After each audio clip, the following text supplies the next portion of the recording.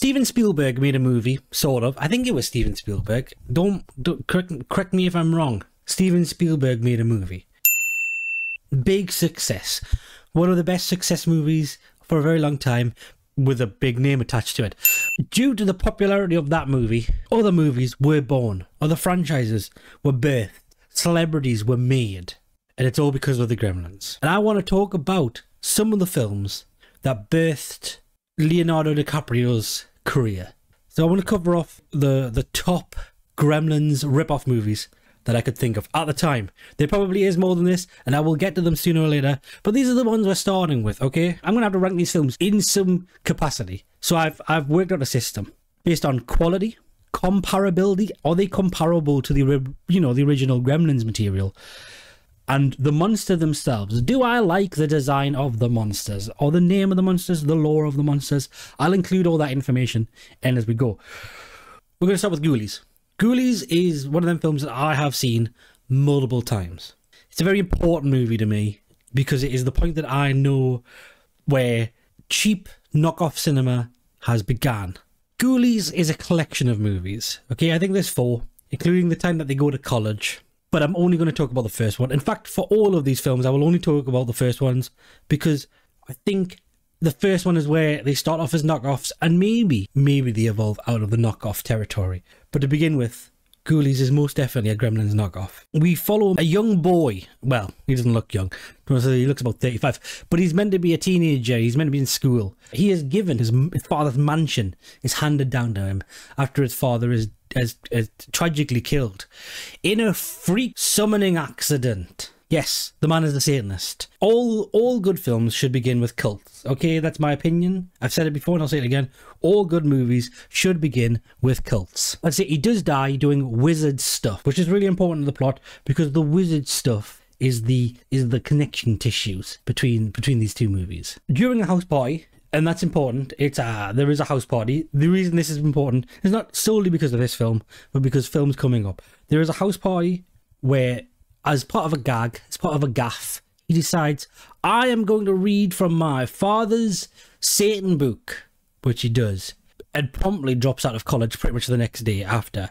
He and his friends, although his friends do not know about this yet, go downstairs into a basement where his father died and create a summoning circle where they summon some ghoulies. Which sounds like another word for testicles, but it's not. Trust us, it's not another word for testicles. It's whatever these creatures are. He summons some cheeky little ghoulies around, okay? Who look like weird, sweaty. You know what they remind me of? They look like they're made of the ham that you get in Dairyly Stackables or Dairyly Lunchables. They look like the meat you get in the turkey and the ham that you get in Dairyly Lunchables. That's what they look like. That's what they remind me of. Sweaty all the time, just constantly sweaty. And these are the creatures we're here for. There is some little people in this film as well. They sort of help him. To us with you, I barely remember what they do, but the most important people are, and I wrote them down here: fish ghoulie, cat ghoulie, rat ghoulie. You can guess what's going on here. Flying ghoulie, and my favourite, who is not in all the movies. In fact, I think he's in one. Toad ghoulie, handsome young chap. Look at him. Look at how handsome he is. These are the ghoulies. Much like the Gremlins, there is different types. There's different flavours of ghoulies, and they all have their own special abilities. One can fly, as you can tell. One just looks like a rat. One looks like a cat. One can swim. I don't know if they can all swim, but one specifically, Fish Ghoulie, can swim because he's Fish Ghoulie. He hangs around in a toilet. That's on the cover. But Jonathan Grave, who is the now owner, he summons the ghoulies. They make a mess. They do a load of, Gremlins-esque stuff. He gets his friends around to officially summon the ghoulies fully. And that's when they go crazy. One of the friends is killed by a underwear-clad woman with a really long tongue. They sort of get attacked. He brainwashes his girlfriend. The film is a mess, okay? The film is a mess, but damn is it a good mess. It's a movie that I've rewatched multiple times, and I will rewatch it again, and I will show anybody who is willing to watch it with me. As time's gone on, I personally now prefer Ghoulies Go to College, but I think Ghoulies 1 has a special place in my heart as proof that bad movies deserve love too. I say we had to rank it. Ranking is difficult. And we're going to rank them out of 5 here. First of all, quality. Now, the quality of the film, the first one, probably a 2. But if I'm going to include them all in this ranking, I'm going to knock it up to a 3. They're hit and miss. Ghoulies Go to College, Chef's Kiss, that would probably be a 4 or a 5. But we'll just stick it directly in a 3 here. Comparability. Ghoulies 1 is nothing like Gremlins. Nothing at all. Okay, other than there's a bunch of monsters wreaking havoc, the plots do not align whatsoever, shape or form. So we're going to whack that in at 1. Sorry, Ghoulies, you are not a good enough rip-off to be considered a rip-off in my mind. The monsters. Now, this is important, okay? The monsters in this are, in my opinion, better than the Gremlins monsters. Because the Gremlins monsters, and I'm gonna really just focus on Gremlins 1, because we're focused on the first films of all these. The Ghoulies have multiple designs, multiple monsters, multiple scary creatures, and they have uses, like they're an evolutionary chain. Chef's Kiss. The film that comes to mind, and maybe comes to mind more than Ghoulies, is Critters. Now, Critters is another one of the films I have seen multiple times. It sits directly as, in my opinion, the most rip-off Gremlins movie. Design-wise, they're hairy furballs. They roll into balls, they make chirping noises. They're Gremlins. They're Gremlins, but from space. Gremlins, you just find them in a box in Chinatown. Critters, there's a point of origin with Critters. They come from space, which gives them a better plot as well. The bounty hunter scenes, the chameleon face guys, amazing. All of it, amazing. But it is a Gremlins rip-off. We can't lie about that. The big difference, though, is Gremlins, there's 2 of them. Okay, there's 2 movies. Critters, they're still making these things. 2019, Critters Attack came out. They've made a short film in 2022. They're still making Critters movies. They're still doing it. I think the big thing with Critters is it is the movie that launched 1,000 ships. Billy Zane is in them. Leonardo DiCaprio is in them. Scott Grimes is in them. He's the guy from that Star Trek ripoff. Although it is the original Gremlins ripoff, I feel it's not the most Gremlins movie. Okay? It's not the most... I wouldn't put it down as incredibly Gremlins-esque. When I started this project, I thought, God damn, this is the Gremlins ripoff that I'm going to talk about the most. But it's just not. It gets worse. So, because of that, we're going to have to rank this with the 3-point system. Quality, 4 again. Boom, boom, boom. I love the Critters movie. As they go on, they get better. The effects, the ship, amazing. All of it really good. The face transforming, chef's kiss. The copy pasta of the movie, the copy paste of it, or the comparability of the movie, we're giving it a 2. It's not that comparable, okay? It's similar enough that you could say, well, this is a ripoff, but it's not an exact duplication. The monster, the Critters monster, other than when it goes really giant, okay, a big 3. As they go on, they give them more character, but originally, I like the design of the Critters themselves, but the original design doesn't change that much, okay? There's just 30,000 of the same thing. So giving it a big fat 3. It's right in the middle. Not bad, not terrible. Munchies! Munchies, munchies, munchies. Have you got the munchies? I don't want the munchies now that I've seen this movie. We'll start from the top. They're old creatures from a different country, okay? Gremlins They're in Chinatown. So I presume they were meant to be Chinese. In fact, I think the animated show makes them officially Chinese. Munchies are from Peru, okay? Boom, straight away, we got ding, ding, ding, ding, ding. We got a match, okay? They're found in a distant land from a shaggy-haired young man and his father. Is this Gremlins? Am I describing Gremlins to you? They steal the creatures from Peru, and then they bring that creature to America. They also include an uptight, citizen in this movie. This time it's a cop. Last time it was like the guy, the guy, he's like, I think he's ex-military in the other one. They included like an uptight character, which standard. Okay, right, we're just in Gremlins territory still. The Munchie lives in a little bag instead of a box. Just so they could do the same, he eats a lot as well. Just so they could do the same handout thing, where he's like, ah, ah. The big difference though is this guy loves honk the little guy who lives in the bag, addicted to pornography. This film also has an antagonist. Just to add an extra layer, the antagonist is he's sort of like Dim Dimmy Dome of the Dimmy Domes. Doug Dimmadome, owner of the Dimsdale Dimmadome. Is that what his name is? That's right, Doug Dimmadome, owner of the Dimsdale Dimmadome. It's sort of like him, okay? He steals the munchie. Well, his stepson, steals the munchie, which in this case, he's like a big old hippie. He steals the munchie. The munchie is called Arnold. This is 30 minutes in at this point, and this is where we finally see the munchie, who is sort of dressed like a Jawa, or what I thought of is the Goombas from the Mario movie. Insanity ensues. There is only one munchie so far. He really annoys the hippie guy, who's meant to be like calm and relaxed and, you know, on drugs. He annoys them, the living daylights out of him. So what does the hippie guy do? Chop him in two. That's how they duplicate. We're in Gremlins territory. He duplicates the munchie by cutting him in multiple pieces, and then there's 4 munchies. We've got rules now. We've got law. We've got backstory. This is what Gremlins is to me. Some of them are also hippies. Okay, I don't know why. I don't know, maybe it's like a mother-daughter, you know, like a bird sees its mother. They've all got different characters. They've all got different voices. They've all, I think, all got the same name. I'm not sure. It's a mess. The whole thing of them is just running havoc in the town. The protagonist, the hippie guy, gone. That's important because I don't know why. Maybe they wrote him out. I don't know why they wrote him out, okay? But he's gone. Gremlins don't kill people, so that's good. They're running through the town. There's like a love affair between the cop dad and the stepson's mother. They both call the hippie guy, the mother and the father, both call him stepson. I don't know whose kid it is. Insanity ensues. They want to kill the munchies, but they don't know how.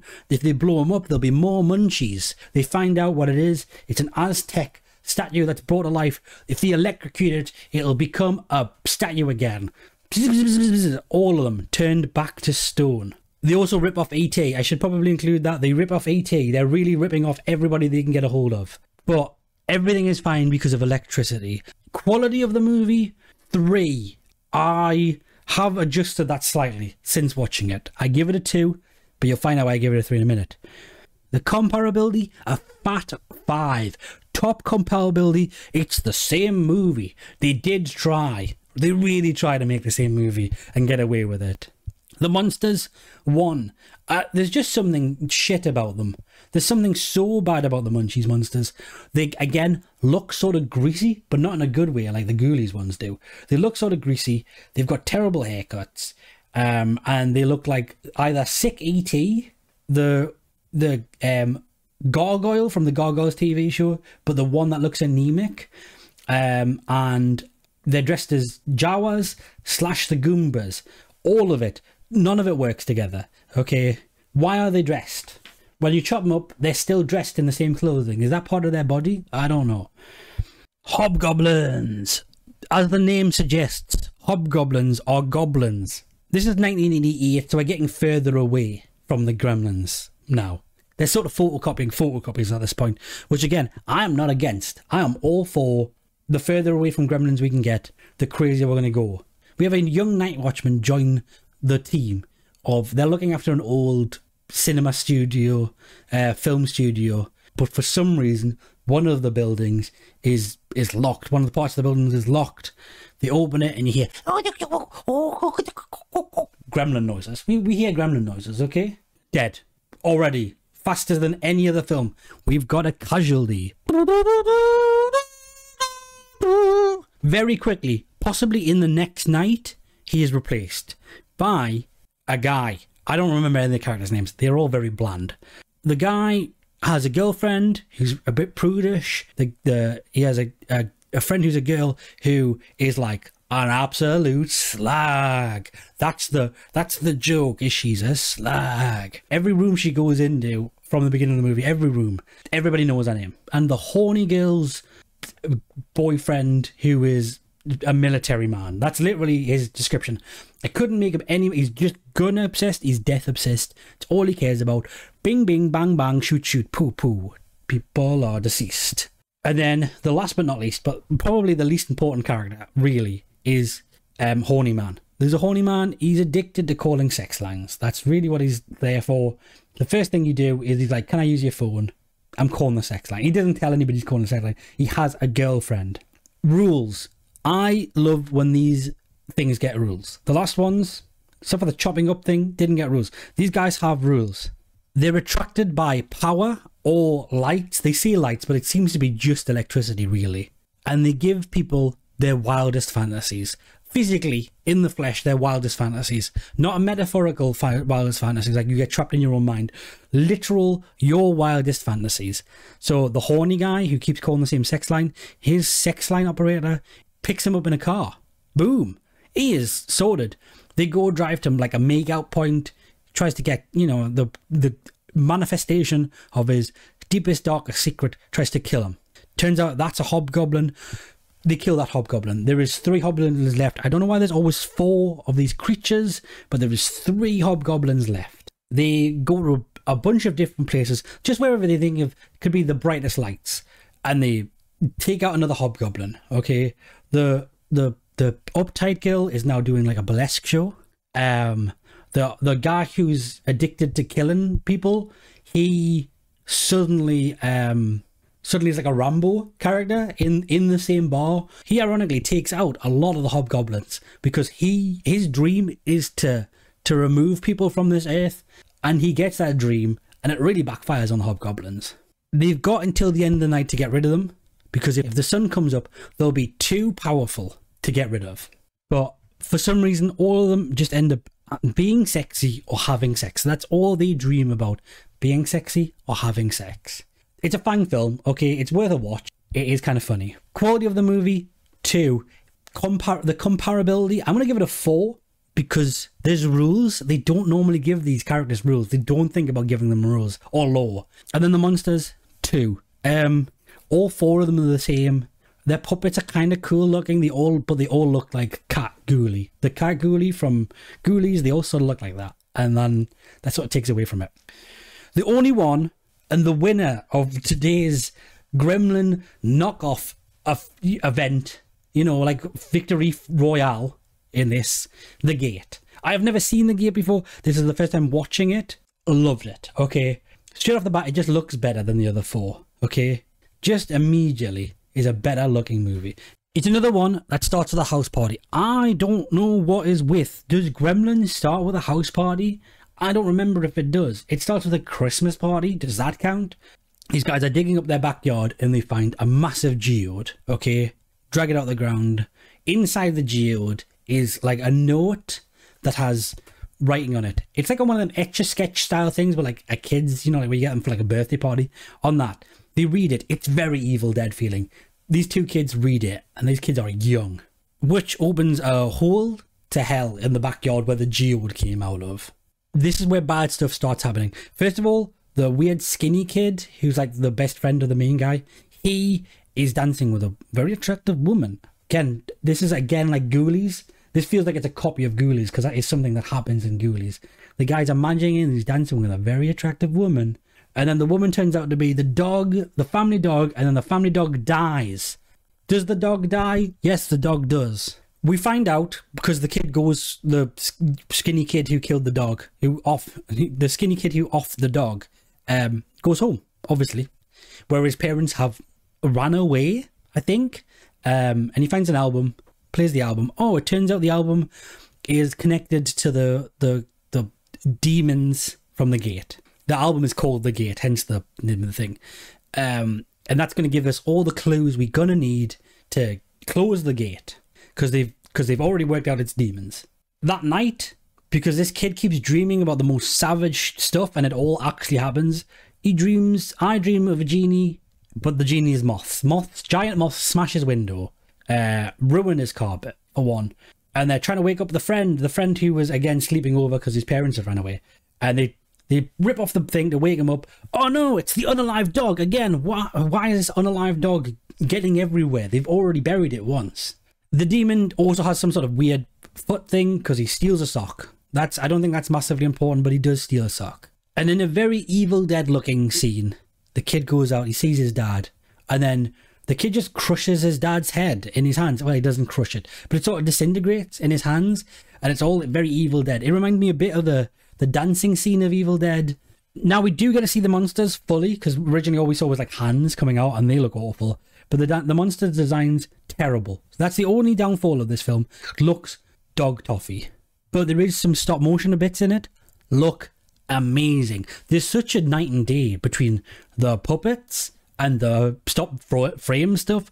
The puppets look like the Street Shark advert with Vin Diesel, and the stop frame animation looks amazing. It looks Jason and the Argonauts level of stop motion. 30 minutes in, they close the hole. They've de-demonized the house. Thank God for that. There's only an hour left of the movie, so obviously something else goes wrong. Zombie. There's just a zombie man in the mirrors and in the walls. He grabs the kid whose parents ran away, grabs him. He's a zombie now. Zombie child. What else did they do? They summon a giant version of themselves who has extra arms, little tiny ones, and his shoulder blades. Don't know why. They summon a giant one, which creates a new hole to get more demons out. I guess maybe that was the plan. I don't know. Who high-fives the child. High five. Now the child has an eye in his hand. Again, now I'm getting Army of Darkness vibes. You know where he's got the little eye in his shoulder? He's like, ah! It's very kind of copy your homework for Evil Dead more than it is a Gremlins movie. Billy, because I don't actually remember the kid's name, the main kid, I'm calling him Billy now, shoots a rocket into the demon sky orifice, which closes it up. No explanation needed. The dog, alive now. Nobody explains that bit. The dog's now alive. I thought he was actually a goner, but the dog is now alive. The kid's not a zombie anymore. The young girl's fine. Everything is fine. Okay, except for the house is ruined. They're going to have to explain that to their parents who are away on like a business trip. Okay, quality of this movie. 5. I'm not going to say this very often. That was a top 10, 5 out of 5 quality movie. The comparability, 1. I cannot really compare these two movies. It's not very Gremlin-esque, okay? If anything, I'm going to say it's Evil Dead, Goosebumps, maybe a little bit of like a little salt and pepper of Gremlins. Nothing. Nobody clipped that. The monsters, 2 when they're puppets, 4 when they're not. Give it a 3.5. Get out of here.